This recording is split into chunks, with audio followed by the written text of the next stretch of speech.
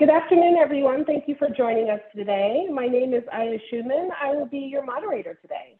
I'm a member of the FDA Stakeholder Engagement staff within the Office of External Affairs.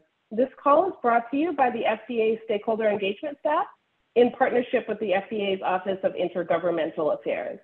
As you just heard, this call is being recorded, and the recording will be made available on the FDA's YouTube page. Today, we're joined by Dr. Janet Woodcock, Acting FDA Commissioner, and Dr. Peter Marks, Director of the Center for Biologics Evaluation and Research. All of our principals will provide opening remarks before we move into a question and answer session. I'd like to now direct you to the bottom of your screen. To ask a question live, please feel free to type it directly into the chat box, or you can also raise your hand via the participant tab, and we will call on you to ask your question. You could begin submitting your questions at any time. Please remember to include your name and affiliation as well, so that we know which organization you represent. We may not be able to get to all questions today, but we'll try our very best to answer as many as possible. And with that, I'd like to now turn the call over to Acting FDA Commissioner, Dr. Janet Woodcock. Thank you, and thanks to all of you for joining. As you know, earlier this week, the FDA took additional steps to expand the use of COVID-19 vaccines with boosters, and the CDC has followed. These actions reflect our ongoing commitment to public health to continue to try and address the ongoing COVID-19 pandemic. While the pandemic continues to impact the country, vaccination continues to be the safest and most effective way to prevent COVID-19, including the most serious consequences such as hospitalization and death. Although the number of COVID-19 cases, including hospitalizations and deaths, continues to trend downward in many parts of the country, doesn't mean we should stop being vigilant. As you know, that's not true in every part of the country. And vaccination and public masking in high-risk settings continue to represent the best way to effectively put this pandemic behind us. Now, to date, the currently available data suggests waning immunity in some populations of fully vaccinated people. And the availability of the authorized boosters is important for continued protection against COVID-19. The actions we've taken this week help to address this waning immunity.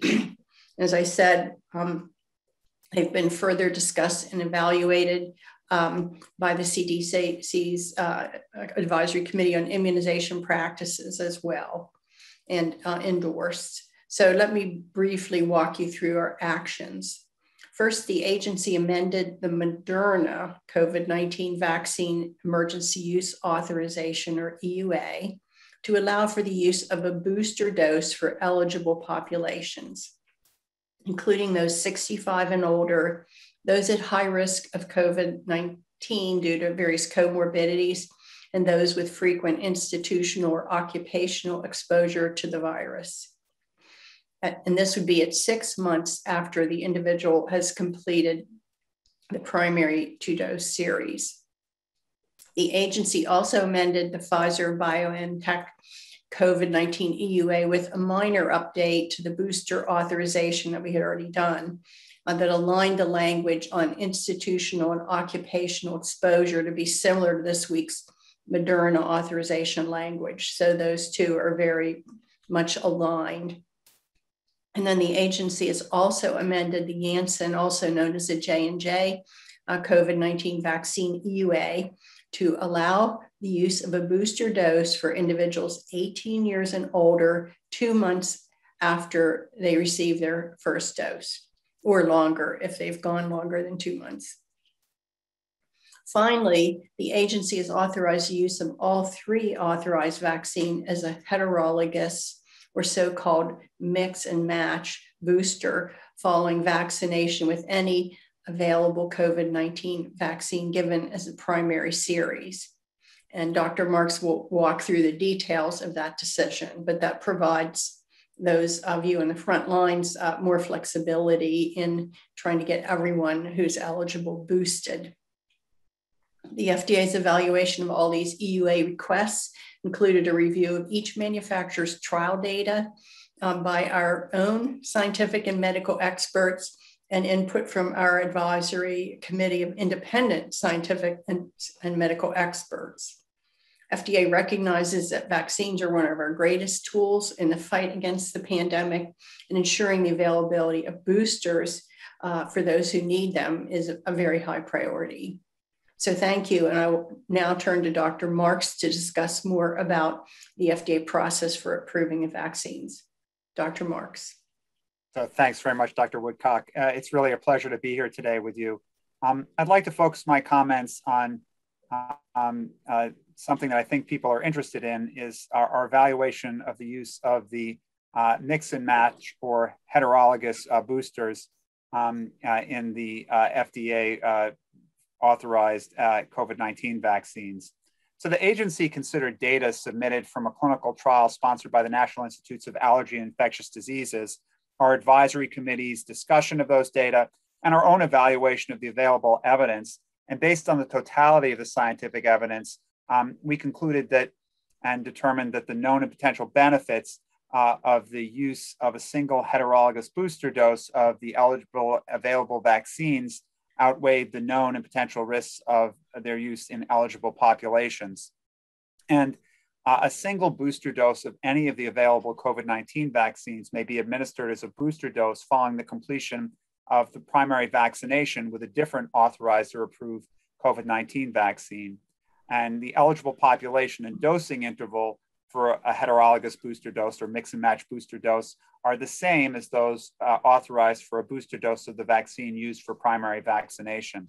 So just to give some examples here, for example, the Janssen COVID-19 vaccine recipients 18 years of age and older can receive the single booster dose of the Janssen COVID-19 vaccine, or they can get the Pfizer-BioNTech COVID-19 vaccine, or a half dose of the Moderna COVID-19 vaccine at least 2 months after receiving their Janssen COVID-19 vaccine primary vaccination. As another example, for Moderna COVID-19 vaccine and Pfizer-BioNTech COVID-19 vaccine recipients falling into one of the eligible categories for boosters, including those 65 years in age and older, those 18 to 64 years of age at risk of severe COVID-19, or 18 to 64 years of age with frequent institutional or occupational exposure to SARS coronavirus 2, they can receive a half dose of the Moderna COVID-19 vaccine as a booster, or a full dose of the Pfizer-BioNTech COVID-19 vaccine, or the Janssen COVID-19 vaccine as boosters at least 6 months after completing their primary vaccinations. So we recognize that healthcare providers and COVID-19 vaccine recipients will have questions about booster doses, and the individual fact sheets for each of the vaccines provides relevant information for healthcare providers and vaccine recipients. And the agency is encouraging healthcare providers also to follow the recommendations provided by the CDC's Advisory Committee on Immunization Practices and formal recommendations signed by the CDC director. We have all of this information detailed on our website, including both the fact sheets and the details of our evaluation, so that people can see the rationale for this. We feel that allowing for booster doses in populations that need them most at this time marks an important step in our collective efforts to bring the COVID-19 pandemic to a close. And we really hope that working together, we will all succeed in that goal. So now I'll turn the call back over to Aya. Thank you so much, Dr. Woodcock and Dr. Marks. As we enter into the question and answer segment of our event, if you haven't already done so, please type your questions into the chat box, or you can also use the raise hand feature on the call, and we'll be sure to call on you. Please again, remember to state your name and organization as well. I'd like to first call on Dr. Shaw, Director of the Maine Center for Disease Control and Prevention and President of the Association of State and Territorial Health Officials, for our first question. Great, thanks, Aya, and good afternoon, Dr. Woodcock. Good afternoon, Dr. Marks. I just want to take a minute to commend and applaud FDA for the tremendous work over the past week and a half. I know there's more ahead, but states are incredibly supportive of the recent moves, particularly around heterologous administration, which for those, for groups that are out there vaccinating in the field, the ability and the need to only carry one vaccine when visiting, for example, a long-term care facility is a big step forward in our efficiency. So thank you on behalf of states for this big step forward. But almost as if on cue, we have started receiving questions about sort of the choose your own adventure approach to boosters. And we've been receiving them both from clinicians looking for guidance, as well as from individual patients trying to figure out what is the most optimum and best course for them. What advice do you have for them? And for example, I know that CDC is working on a clinical considerations document, but to the extent that can be streamlined and simplified to take into account some risk factors, what the first or primary series was, and what the ideal booster recommendation would be, that would go a long way from a communications front. Thank you very much again.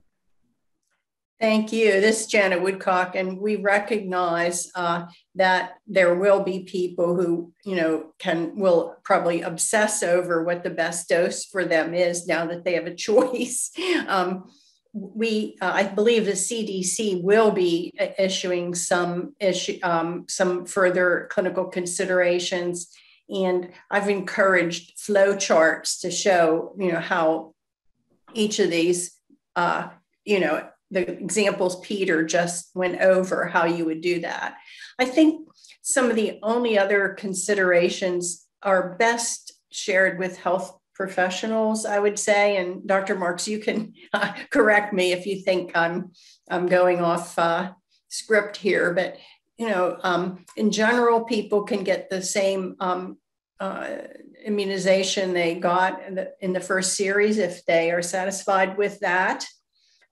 We do know that the mRNA vaccines, particularly maybe in the elderly, might be a little bit more, because they seem to be give a little bit more higher antibody levels. We actually aren't totally clear on how that relates to resistance to infection. However, there seems to be some hints about that. The mRNA vaccines appear in young men to have a low but detectable incidence of brief myocarditis following their administration. And of course, the thrombotic thrombocytopenic syndrome appears after the J&J vaccine appears to be more prevalent in younger women. So if people are really want to parse through both the benefits and side effects, I think those would be some of the relevant factors. Otherwise, these vaccines are all highly protective, and we expect the boost of whichever one people get to also be highly protective. Dr. Marks, do you have further comments? No, I'm kind of pragmatic with this one, is that we just don't know what the best thing is here. And in some ways, maybe letting the cards fall whereas they may. I think if you got a vaccine and it agreed with you right last time, I would get the same vaccine. I think some people will obsess about the fact that, J&J, the titers don't look quite as high. But the fact is, it may turn out, based on what we know about these adenoviral vectored vaccines, that the long-term immunity might turn out to be better with that vaccine. So we just don't know. Right. And I think that barring having had some untoward side effect, or barring exactly the practical considerations that you noted, that if you're in a nursing facility, I would much rather you get any vaccine that's available as the booster than not get a booster.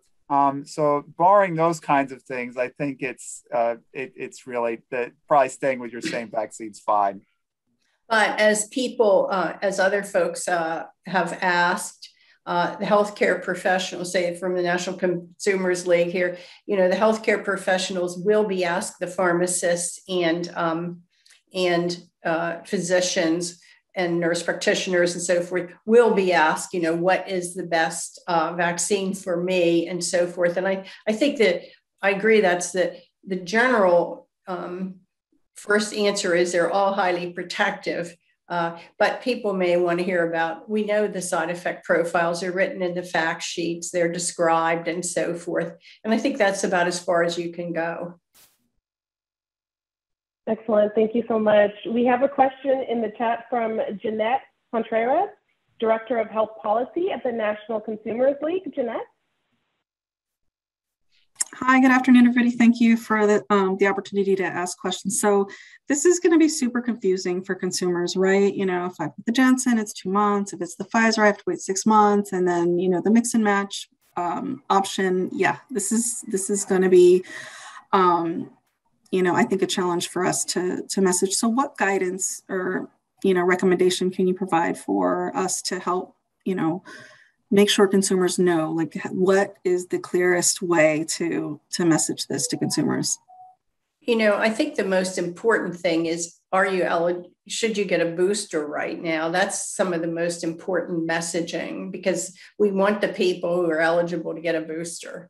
I've noticed already the pharmacy chains and so forth are already having online questionnaires for people to fill out that will help them. You know, when did you get your last shot and so forth.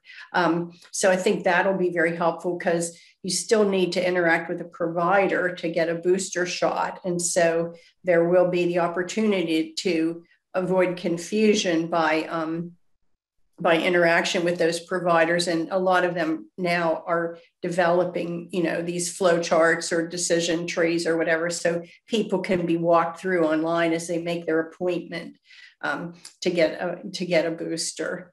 And as I said, the CDC will be trying to come out with some clinical considerations for the health professionals to evaluate, to have. But for the person in the street who's confused, I think the best guidance to them is probably refer them to the information that is posted on the web, and also refer them to a trusted healthcare professional.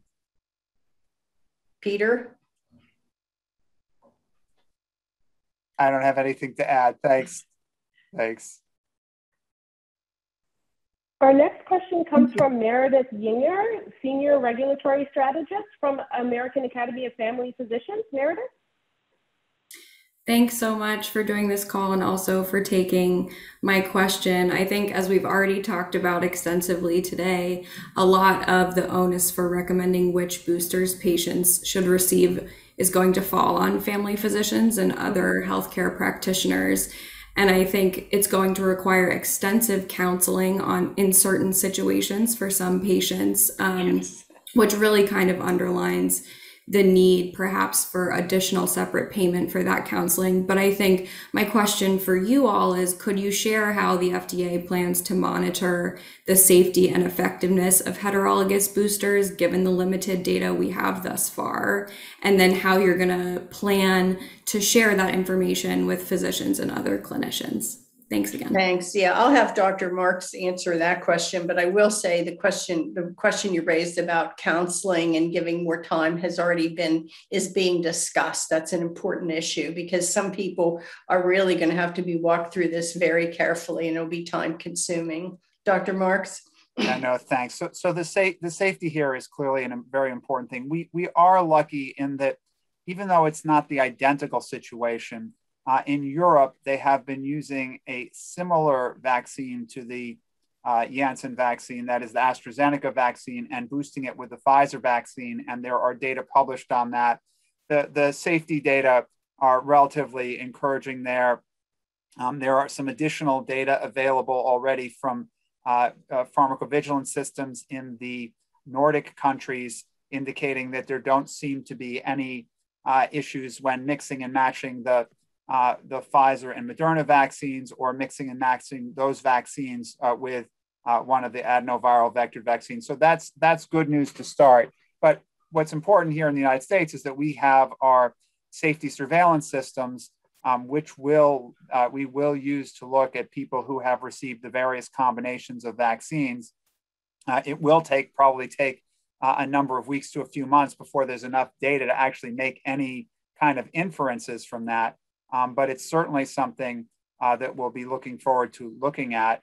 not just even safety, but probably at a certain point, we'll even be able to look at the effectiveness of these in real world settings. Yeah, and I think it's important to stress to all the primary care, it's important to report if you see an event. And what you can tell patients is that we're watching very closely, and we're getting lots of reports, and we're monitoring this situation. So it will be monitored very closely, but we really would, it's really important for people to report if they observe any problems. I'd like to now turn to Katie Pischke, Senior Health Policy Associate from Adult Vaccine Access Coalition, for additional questions. Thank you so much. And thank you, Dr. Marks and Dr. Woodcock, for being here today. My question has to do with if you all will be further examining other age groups for the booster going forward. I know the 40 and above age group has been thrown around quite a bit. And if you could talk a little to that and where we might be able to send our stakeholder groups who want to learn more about, if and when they would be eligible for that booster. Dr. Marks, you might want to answer that one. So thanks very much. We have been following the data as it emerges very closely. And there's additional data that we're going to have to go through in the not too distant future as well, because you may be aware that the Pfizer announced yesterday that they finished a study looking at boosters in 10,000 individuals. It was a randomized controlled study. And it did seem to show that boosters did have a beneficial effect in preventing COVID-19 across the entire age spectrum. Now, there's a lot of debate about what the kind of COVID-19 is the most important COVID-19 to prevent. And I would certainly agree, death or hospitalization is the most important thing. But there are other benefits, such as preventing infection at all, because about 10 to 15% of vaccinated individuals who get COVID-19 after being vaccinated, they end up with long COVID. And that's not a good thing, because that's what we're looking to prevent with vaccination in the first place, because it actually drains medical resources at a time when we don't need to be draining them for this. Additionally, it can be very disruptive to the social structure if it takes people out of their jobs, particularly if it takes healthcare workers, food processors, et cetera, from what they need to be doing. So we will be looking very closely at this. We also think that this may be additionally, if we can get there, to get across the age range, it may be a simplification as well of things, but it will be based on data, and those data are, as I said, we have the Pfizer data, which my understanding is they will be submitted in the not too distant future, as well as additional data from Israel and other jurisdictions, which will speak to the age range for boosters. But it's something we're watching. We watch on a daily basis. So thank you for the question. Our next question is from Maribel Ramos, Legislative Director for Health and Human Services at the National Governors Association. Maribel? Thank you. Thanks, Aya. Thank you, Dr. Marks and Dr. Woodcock and to FDA Intergov for quickly pulling this call together and all the actions you have taken thus far. Just two quick questions for you. I know that there have been lots of questions about confusion. Obviously, that's something that we're really concerned about, and for providers trying to explain to the public. Dr. Woodcock, you had mentioned flowcharts that are in the works by CDC. So we are awaiting those. So this may not be necessarily a question for you both, but more feedback. We're really looking for some kind of communication strategies for states, which would be very helpful. If that's something that you all could take back, would definitely appreciate that. In addition, can you talk a little bit about what additional training will be provided to providers who are administering these vaccines and boosters? Dr. Marks, do you know? Yeah, so my understanding is that CDC will be trying to do some education. They are doing educational outreach. I know because I'm participating in one of the IDSA CDC-led calls, which usually has anywhere from hundreds to thousands of primary care and infectious disease doctors. It's true, it's a global audience. We'll continue to do those outreaches. And I know that CDC has other outreaches there. I know they're putting together educational materials. They're putting together clinical considerations. So there'll be a variety of material, but we will bring back to the teams that how important this is for all. So what I get from this is states might like to have ready-made talking points and things like that, educational materials that they can simply disseminate rather than having to come up with those. Yeah. Yes, that would definitely be very helpful. Appreciate it. Sure. Our next question actually comes from via email. Can you talk about the decision to authorize a half dose of Moderna for mix and match when the NIH study looked at a full dose for a booster?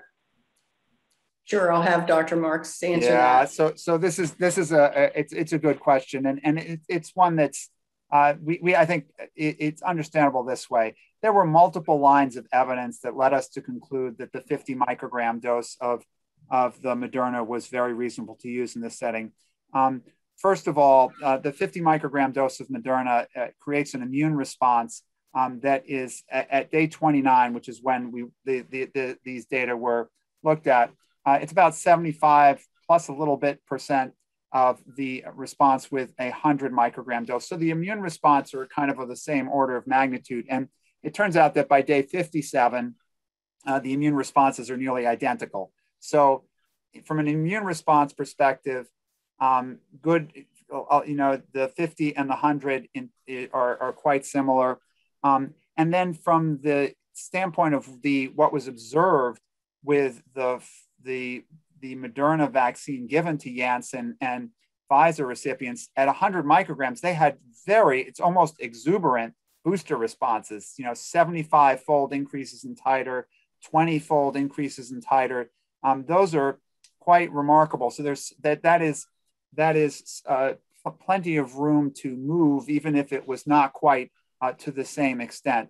And operationally, if it's confusing, we're talking about confusion now. If we had to have two different booster doses of the Moderna vaccine, one for those who had a Janssen or a Pfizer before, and one for those who had a Moderna before, that would be very, very challenging. And it would make the life of, as you go through that nursing facility, it would create confusion and chaos. So because the immune response is close enough, and we will actually have confirmation of this because the NIH is doing a study now with 50 micrograms, which will be available shortly.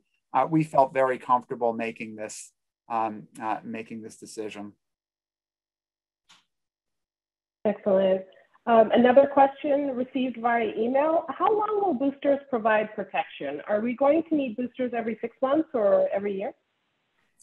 It's a good question. I wish we knew the answer. Dr. Marks, you want to elaborate? We don't know the answer. We do have, I know, speaking to the best immunologists, the thought is that the third dose will probably provide us with a longer duration of protection, much the same way as the third dose of a hepatitis vaccine or a 6-month dose of a zoster vaccine provides you with more durable immunity than if you had just had one dose or earlier doses.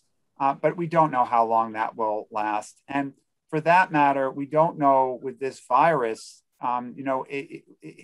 speaking about very long-term immunity, like years and years, like we think about a tetanus shot, may not be really an appropriate thing with this virus because this virus is not like the things that we often think of where for instance, zoster or other things where you don't have to worry about shifts. Here, this is probably going to be something that if we are not lucky enough to see this come under control, then it may be the case. We may have to start thinking about that.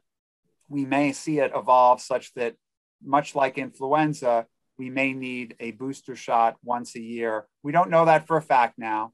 We don't, and I really hope that's not the case, but it's something that could become something that becomes a reality. I'm just trying to just tell you the possibilities, even though, believe me, I hope there's nothing more than I'd hope that everyone finally wakes up, smells the coffee, goes out and get vaccinated. We get to 90% of people in the country vaccinated, and we have herd immunity, and this thing goes away with only very small sporadic outbreaks. But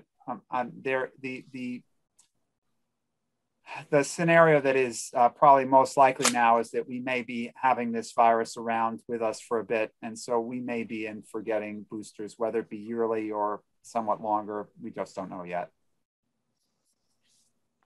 Our next question, what should we tell our stakeholders who receive the Janssen vaccine and want to get a booster, but may be concerned about TTS?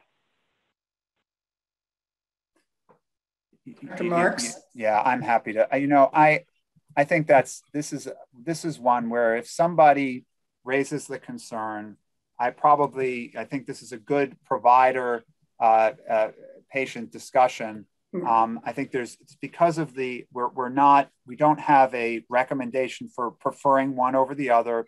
If a patient had a real concern, I don't think there's any reason why they should be discouraged from getting another booster vaccine, at the appropriate time interval. And I think considerations that would go into that was whether this was a man or a woman, and whether if it was a woman, it was a woman who was under the age of 50, because that's where, if you were talking to someone, that would be where the risk group would be highest. But again, I think because we're not making preferences here, I wouldn't, there's no reason I would think we have to say to someone, oh, you really need to stick with your Janssen. If they have concerns, it's reasonable for them to. We think, we think it's more important that somebody gets a booster. If they're concerned about their original vaccine, then they have a choice now. We have flexibility, and get them a booster. Don't, tell them they have to have the same thing they got. Thank you. We have another question from Jeanette from NCL. Jeanette? Yeah, hi again. So going back to the conversation that Dr. Marks, you were talking about how if this doesn't go away and people don't get the vaccines, we're still going to be really concerned about our immunocompromised individuals, right? Including children under age 5 who will not be eligible for vaccines right away. So I think we're going to be in this situation where, we have to be concerned about people with underlying health conditions. And so this is another population we need to try to message to and reach to. Do you have any insight into how we're going to, talk about this? Is this, again, where we just have folks talk to their physician? So I think this is one of those cases where there will be probably some need for people to have those conversations with their healthcare provider. But, and I think that's why Dr. Woodcock was saying that there was some discussion about how to try to have the appropriate compensation, the appropriate ability to allow those conversations to be facilitated. Can I try to get to specific issues for you? Yeah, we're just trying to figure out, how do we explain to consumers, this is still a threat. Everybody needs to get a booster vaccine, but not everybody is yet eligible. And people who are immunocompromised are at greater risk of severe disease from COVID. Well, I think in terms of a more general, I think what we can see is that, I think in the broader scheme of things, we are seeing that there is declining protection with these vaccines over time, that we want to keep people protected so that they don't become susceptible to infection, or particularly get into severe infection, and that the risk groups that we're talking about, particularly people over 65, the reason for targeting those individuals with boosters is because we can see from evidence from Israeli data, as well as some of the evidence that's starting to emerge in the United States, that those are the people who are most likely to end up with severe COVID-19 in the highest numbers. It's interesting that you can see the breakthrough infections throughout the age ranges in the data from various countries, but it's a matter of who gets the sickest. And so the risk groups here, so recommending boosters for the highest risk groups here does seem to make the most sense right now, because those are the people who would be most at risk for getting severe COVID-19. Yeah, I mean, I think it's like many other things, communication issues. Different people receive messages different ways. We need to have many different communication channels and many different messages. But the bottom line is, you have an underlying health condition, you ought to have a booster because you're at risk.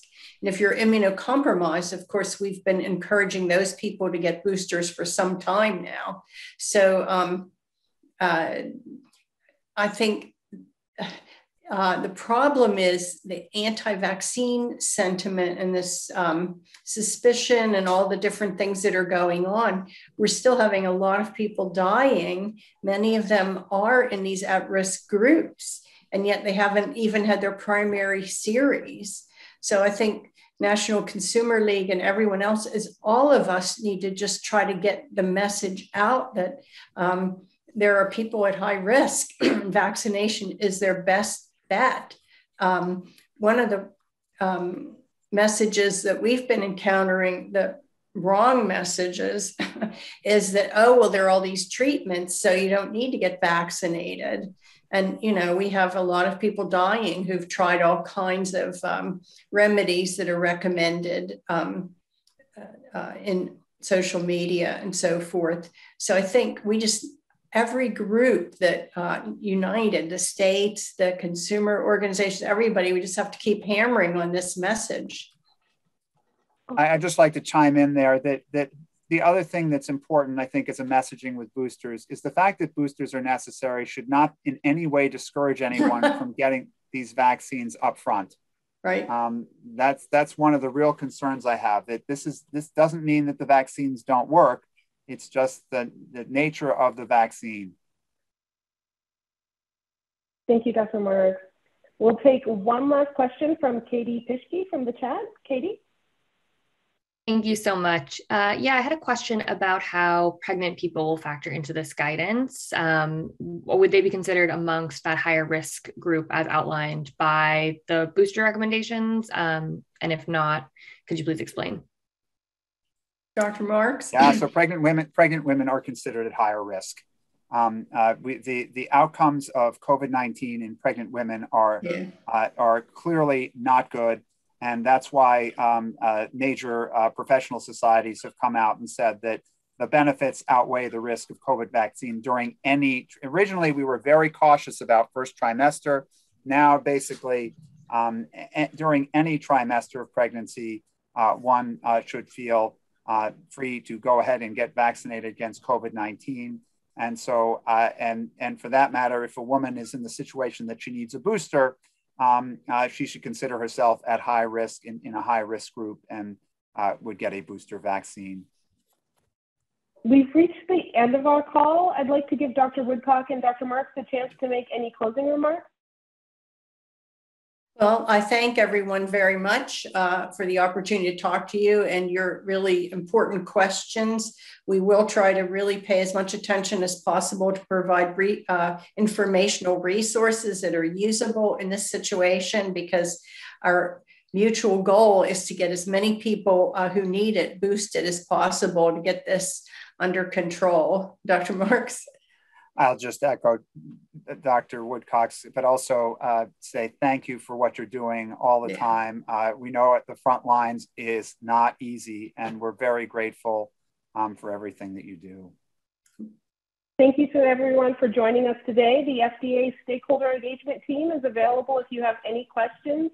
If so, please feel free to email us at FDA Stakeholder Engagement at fda.hhs.gov. We hope to speak with you again soon.